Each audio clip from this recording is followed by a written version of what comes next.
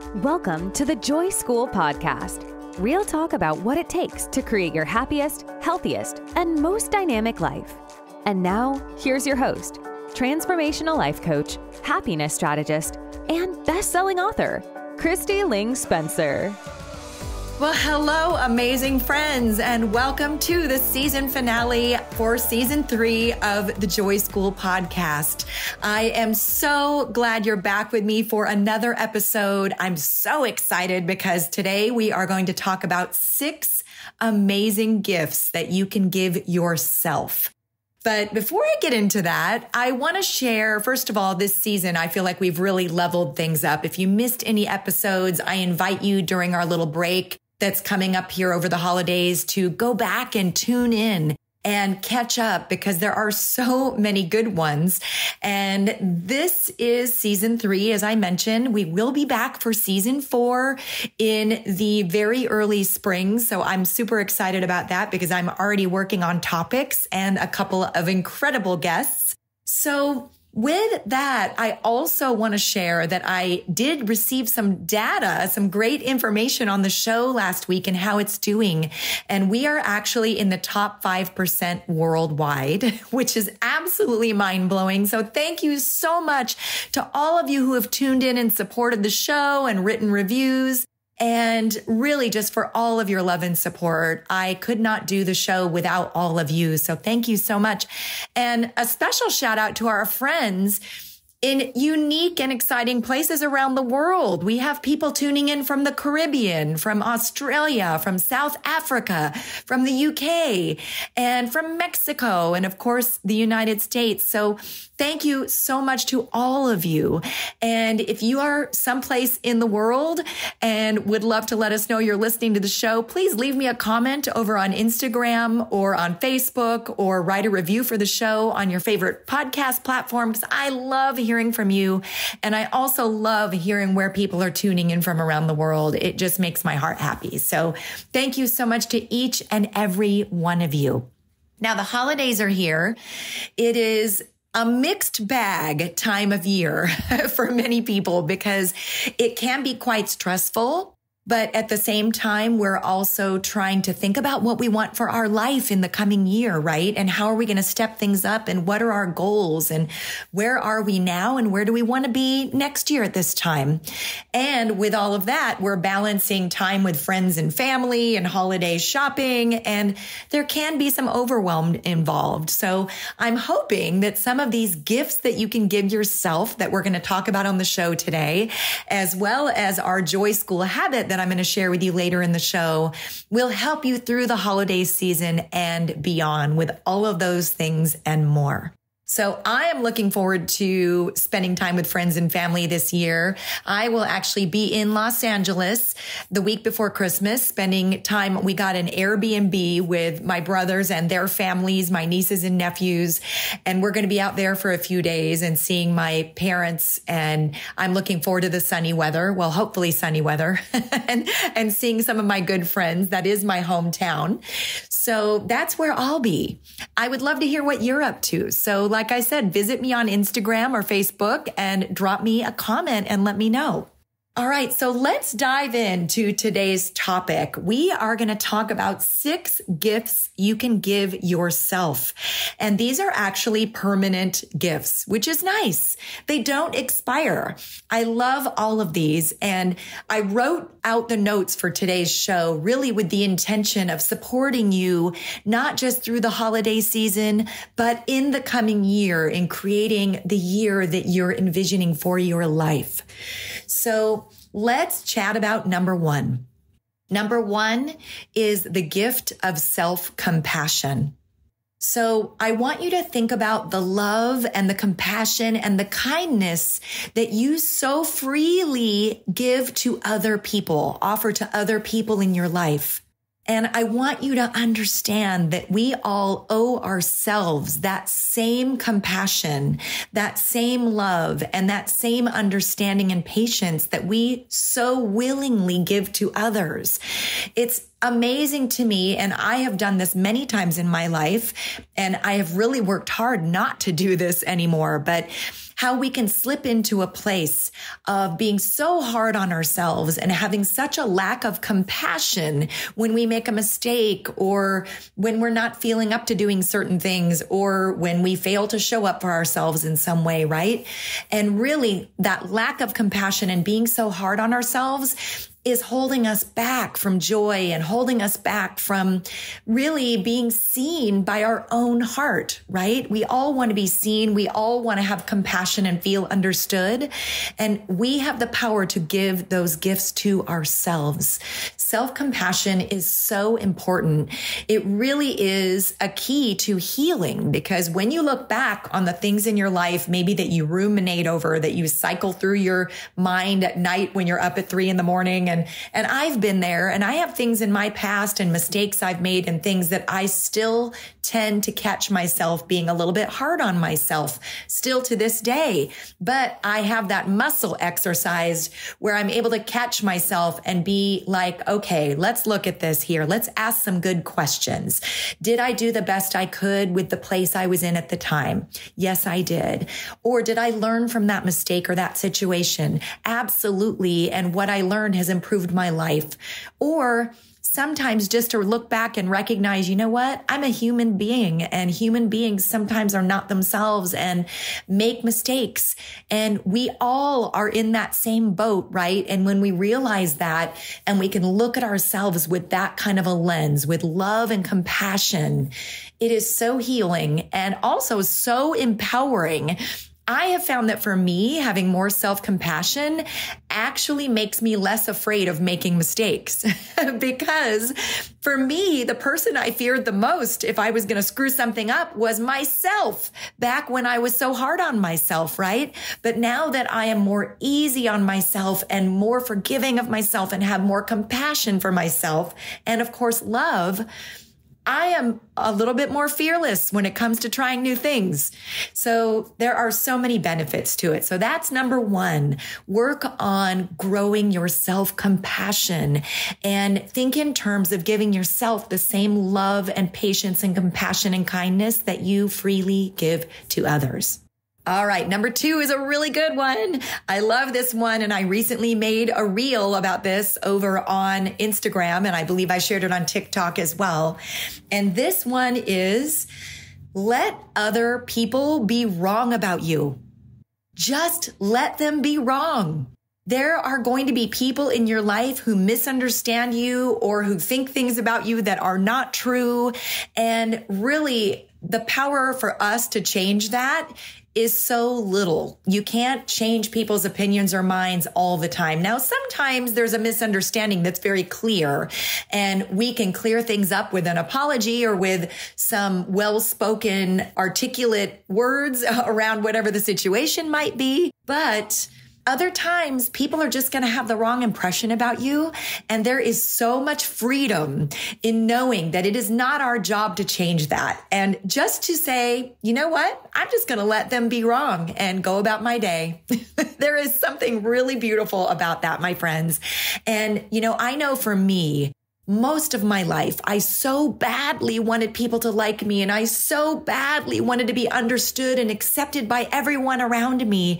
But as humans, that's just not in the cards, right? Hopefully, most of the people in your life love you and accept you, because those are the kinds of people we should be surrounding ourselves with. But there are always going to be people that are going to pop up that are going to, for whatever reason, have the wrong idea or misunderstand something.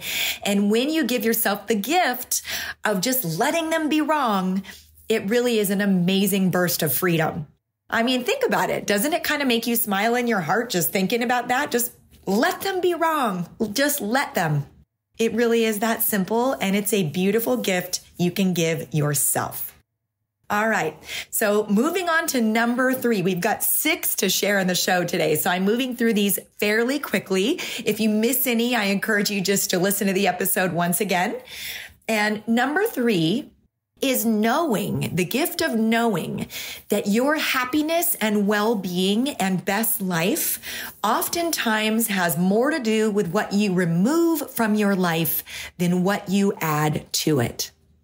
And I've mentioned this on the show before, and some of you have heard me say this, but I can't say it enough. It is so key to know, give yourself the gift of knowing and going about your life and planning things on a regular basis, knowing that your happiness and your well-being and your best life oftentimes has more to do with what you remove and clear from your life than what you add to it. So this season, I encourage you to spend some time minimizing, spend some time focusing on what you can clear out, both emotional and physical clutter, right? And think in terms this season. So the holidays a lot are about maximizing, right? And so this season, when you see things that feel like maximizing to you, train your mind to go the other way and think, where can I minimize here? And it really is an approach that can bring such peace, not just in the holiday season, but as you move into the new year and you want to clear space for new energies and new things and new goals to come into your life. Right? So again, number 3, the gift of knowing that your happiness, well-being, and best life sometimes has more to do with what you clear and remove from your life than what you bring into it. All right, number 4, this one I've also talked about on the show, but I really want to drive it home, and that is commit to some kind of a morning practice until it becomes a habit. This is a huge gift you can give yourself. I talk quite a bit about making over your mornings and how important your mornings are. And the way you start your morning is the way you live your day. Now we know, and I know this very well, that sometimes we do have a hectic day. Our morning doesn't really go the way we'd like it to, or we don't have a lot of time. We have to be up at 5 a.m. to go to the airport, or, whatever it is life's throwing at us. So what can be really handy and supportive is committing to a small morning practice that you can show up for no matter what your day looks like. Even if you have to get up at 5 a.m. to go to the airport, even if you've got a giant meeting you have to be at really early that you need to prep for, or whatever it is, right? You've got relatives coming into town. If you have a simple 1 to 2 minute little practice that you're committed to doing every morning, and maybe it can be something that you even do before you're even out of bed. You just do it privately in your safe space before you get up to help get your mindset right for the day. So I've given some examples on the show before of things you can do for this. So one of them is choosing a word of the day. This is a real simple one that takes less than a minute. When you're laying in bed in the morning, think about how you want to feel that day and how you would like your day to look, and choose a word of the day that represents that. This is much like the practice of choosing a word of the year, right? It's your personal theme for the day. And sometimes I like to even write mine down on a piece of paper so that I can see it throughout the day. I have a beautiful pad that I've created that every member of my new program, the Joy School, gets, and it's called the Daily Edit. And there are many boxes to fill in here to help you create your most amazing day each day. But one of the boxes is your word of the day. So you don't necessarily need the daily edit pad, although it is fabulous to do this little exercise. But the word of the day is just one example. You can also do a deep breathing exercise, which we're going to talk about a little later in the show in Joy School Habits. And you can just do that for a couple of minutes, or you can do a short 1 or 2 minute meditation, whatever it looks like for you to start your day off to where you're thinking for a minute or two about what you want out of the day. So create and commit to some kind of a little morning practice that you can show up for no matter what your day looks like. And then build your morning around that, build your day around that. Some mornings, that's all you'll have time for is that little 1 or 2 minute thing, but it will make a difference. Other days, you'll have several practices that you want to do, and maybe a meditation, maybe some yoga, maybe go to the gym, whatever it is to build your amazing morning to support your amazing day. But at the very minimum, give yourself the gift of a quick little practice that you can commit to showing up for every morning. And by the way, I have a couple dozen fantastic, great little morning practices and frameworks that can really empower your day and help you build. And they are all inside the Joy School. I'm going to talk about that a little bit more in a bit, but we go deep into this stuff. It really is a true makeover of not just your mornings, but your days. All right. So number 5, I love this one.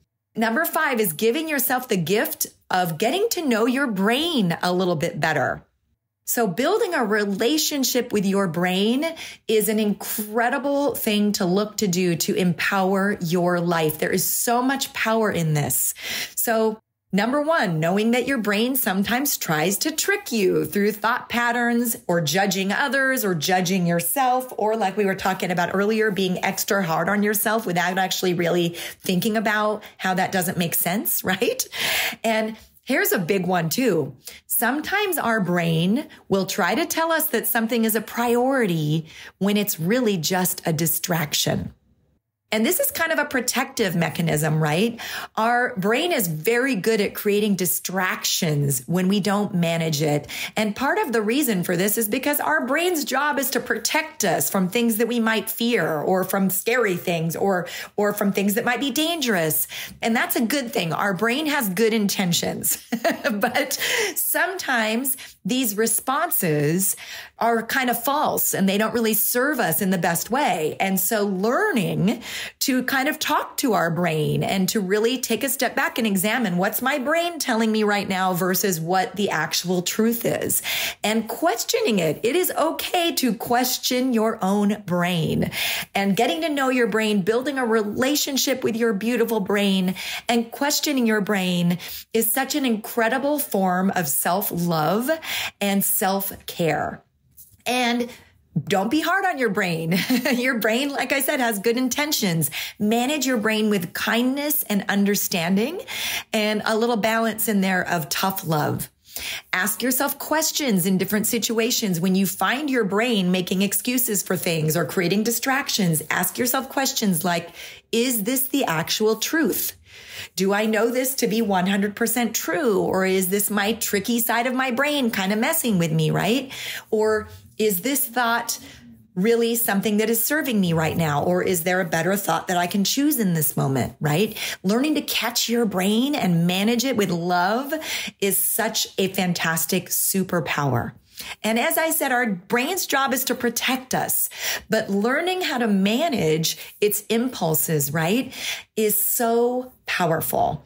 And this is a huge gift you can give yourself. And on a side note, I would also encourage you to do a little bit of research over the holidays and into the new year on what habits and maybe some supplements and different superfoods can help support your brain.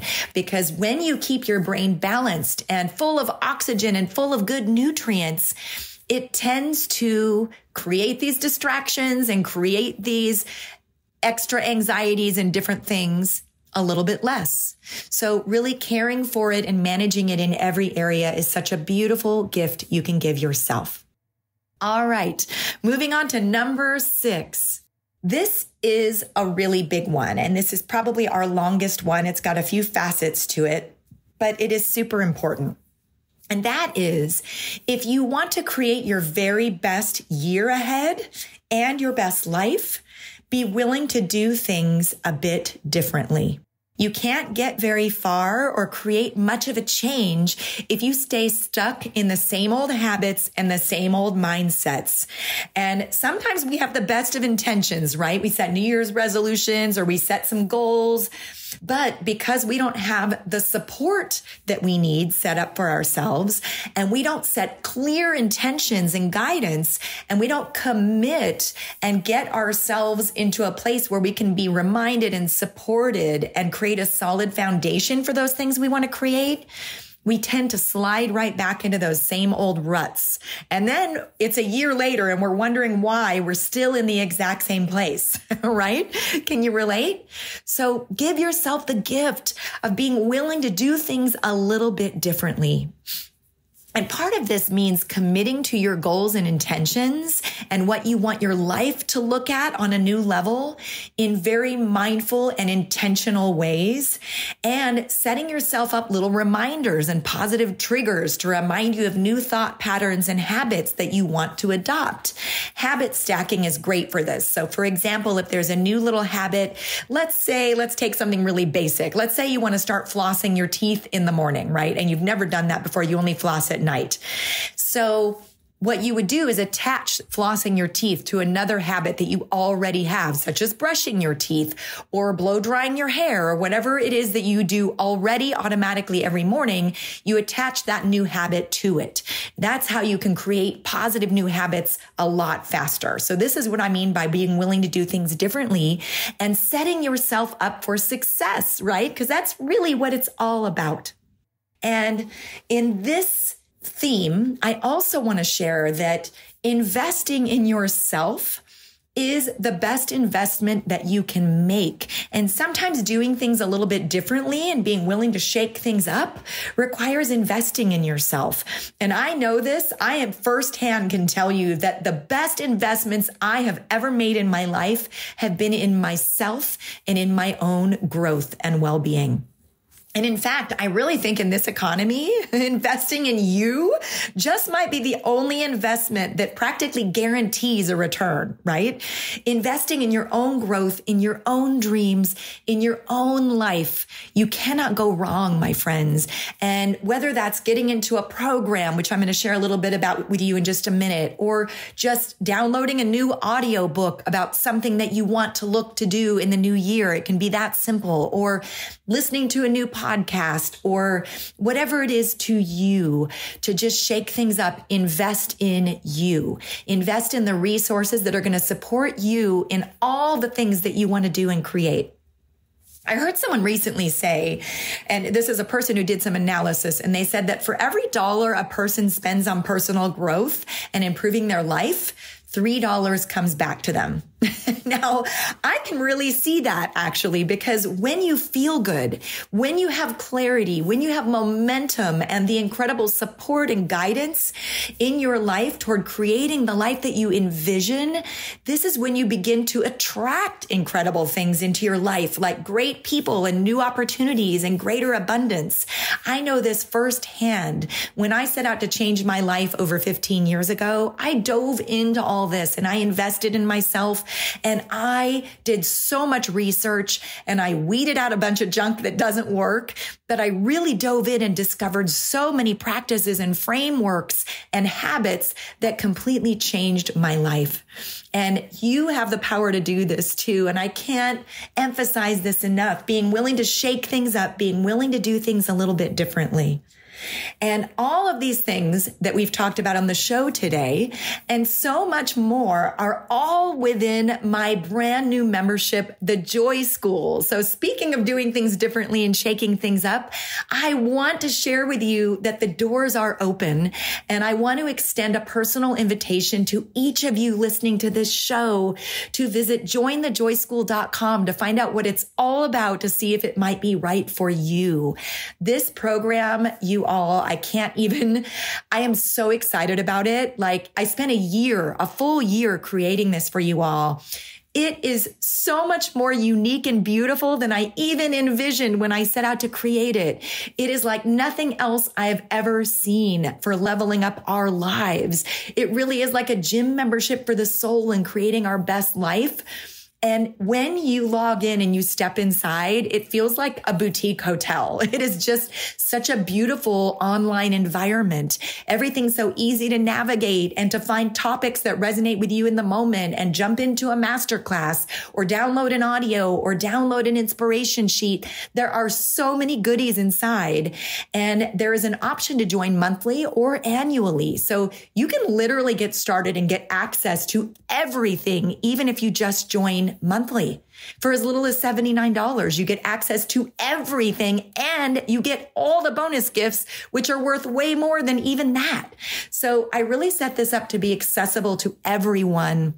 And that is so important to me because when I set out to change my own life, I didn't have a lot of money. In fact, I had just quit a corporate job that was making me miserable, and I was living off my savings. And the idea of investing in myself was a little scary. I was like, do I want to spend this $79 or do I want to buy that ebook or whatever it is? But I have to say, the more I invested in myself and then focused on knowing that if I invest in myself, I will create more abundance in my life in so many ways, that brought me so much peace and momentum. And I did find that the more I invested in myself, the more my life expanded. So I want to share that when you join us, you get access to a library packed with video workshops, audios, gorgeous printables. And I don't like to call things worksheets. I like to call them inspiration sheets. And there are some amazing ones within the program. New masterclass each month on a different empowering topic, and a new live coaching call event with me every month where you can come on and be coached, or you can submit a question and I answer your questions, and all kinds of bonus content being added regularly to the library, because I love creating new content when I feel inspired for the members. Plus, you get a private Facebook community where you can connect with like-minded people who are also looking to create their lives on purpose and increase their happiness, joy, and success. So if you are ready to do things differently and invest in you, I would love to support you in the coming year. I invite you to visit jointhejoyschool.com, and you can see a video from me and see what it is all about. It really is so special, so unique. And you know what? If you don't love it, just shoot us an email and you can leave the program. It is not a problem as soon as your month or your membership that you signed up for is up. We will not automatically renew you if you choose to say, hey, this isn't for me. So there is really no risk. So I extend you that invite, jointhejoyschool.com. And I also want to say that right now, we are looking into December and to January for our topics. So here is what we're going to do in December. We're going to dive into extreme self-care and setting boundaries, which is perfect for the holidays, right? And in January, our theme is creating your best year ever. And there are going to be tons of tools and frameworks to set you up for success in every area in 2024. So please join me inside. I can't wait to connect with you there. Go to jointhejoyschool.com, check it out. And now it's time to dive into the part of the show called the Joy School Habits, where I share with you a small habit you can create that can have a big return on investment in your life. And by the way, creating positive new habits is a form of investing in yourself, right? Because it takes time and effort to create new habits. So that kind of circles back to number 6 of our gifts that we give ourselves. Really, creating new habits is a form of investing in yourself. And so the one I want to share with you today is deep breathing, but I'm actually going to share a special technique with you that I created for myself that is so simple, but so powerful. So deep breathing relieves stress and calms anxiety. It has so many benefits. It relaxes your muscles. It relaxes your organs and brings oxygen and fresh energy to your brain and your cells. It can stimulate your lymphatic system, which helps your body detox, and it can even improve gut health.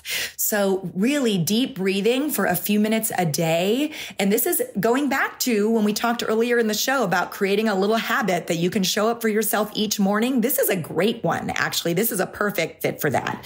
So a recent study even found that a few minutes of deep breathing every day may even help protect our future brain against Alzheimer's. So that's pretty powerful. And if you think about it, many times we're just breathing super shallow. And I've talked about this on the podcast before, that we're not really paying attention to our breath. But oxygen really is the life of our body and our cells. So doing a few minutes each day of deep breathing has so many massive benefits. And especially if you have things like anxiety or ADHD, right? Which I do. I've had it my whole life, although I didn't know it until I was an adult. I'm sure many of you listening can relate to that. But deep breathing really is a form of calming your entire body and soul from head to toe. It's amazing. So with that, I'm going to teach you this quick little technique. And I actually have a class that is going up very soon in the bonus section of the Joy School that's going to dive into this even deeper. But I'm going to give you the simple version of it today, and you can apply it right now. In fact, I encourage you to try it with me here on the show. So this is what I call the 3 times 5. So this is simply breathe in for 5 seconds, hold it for 5 seconds, and breathe out for 5 seconds. The 3 times 5. So let's all do that together really quick. We're going to breathe in for 5 seconds, hold it for 5 seconds, and breathe out for 5 seconds. Ready? Here we go.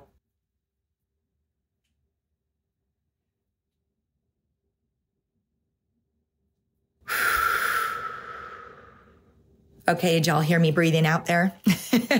So I encourage you to do this for a minute or 2 straight. You can just do this a couple of times if you need it, or you can do it for several minutes. In fact, I think in the study on reducing risk of Alzheimer's, they actually did this for 20 minutes a day. Now, you may not be able to fit that in your schedule, but I promise you, you will get benefits even if you just do it for a couple of minutes a day. And this is something you can do in bed before you go to sleep or before you get out of bed, or you can take a break during your lunch break during the day, or if you need to energize your brain and your body in the afternoon, sit and close your eyes and do a minute or 2 of the 3 times 5 breath work. It is so powerful. It's such a great little framework. All right, my friends, this is our season finale, and I am so glad you've been with me. I am so grateful to each and every one of you for tuning in this season, and I'm going to miss you while we're taking our break for a few weeks, but I am going to spend the holidays with friends and family and creating all of the content for the December, January, and February themes within the Joy School. So I really hope to see you in there. And if you enjoyed this season and the show, I encourage you to write us a review over on Apple Podcasts or your favorite platform. These reviews make such a difference, and I love hearing about you and from you. This is a way you can tell me a little bit about how you're enjoying the show and what you think, and it means the world to me, and it does help the show reach more people. And be sure to connect with me over on Facebook and Instagram. I'm there practically daily, and it is me running those platforms, and I love connecting with all of you. And visit my site at KristiLingSpencer.com, where you can access my free video masterclass, 11 Habits of the Happiest People, and find other supportive resources I've got for you there as well. And don't forget to visit jointhejoyschool.com while the doors are still open, so you can get all your questions answered and get started on all you're dreaming of creating for the coming year. I can't wait to support you, friends. Sending you so much love, and until next time, remember, you've got what it takes to create more amazing days, and more amazing days make up a pretty amazing life. Have a fantastic week, my beautiful friends, and a fantastic few weeks, and happy holidays, and I will see you soon. Much love and cheers.